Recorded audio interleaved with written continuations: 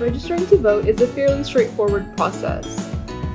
To be eligible to vote in Texas, you must be a U.S. citizen, reside in Texas, and you must be 17 years and 10 months of age on the date that you apply. To check your voter registration status, open your browser and go to votetexas.gov.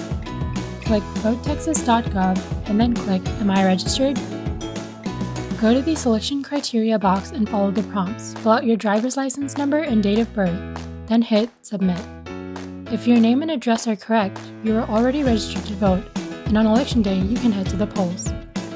If you are not registered to vote, grab your Social Security card or driver's license, open your browser, and go to rockthevote.org. Hover over How to Vote and select Register to Vote from the list.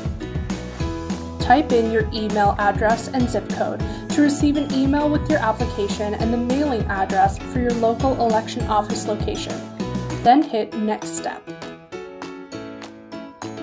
Fill out your name, citizenship status, address, and your ID if it's available. Next, select Prepare Form.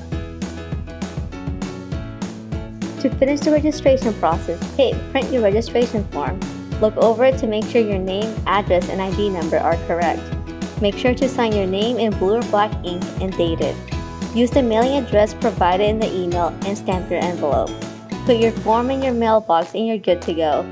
It should take 1 to 2 weeks to receive your official voter registration card. Remember, the last date to register to vote in the November 3rd election is October 5th, 2020. If you have any questions, send us an email at honors@uh.edu.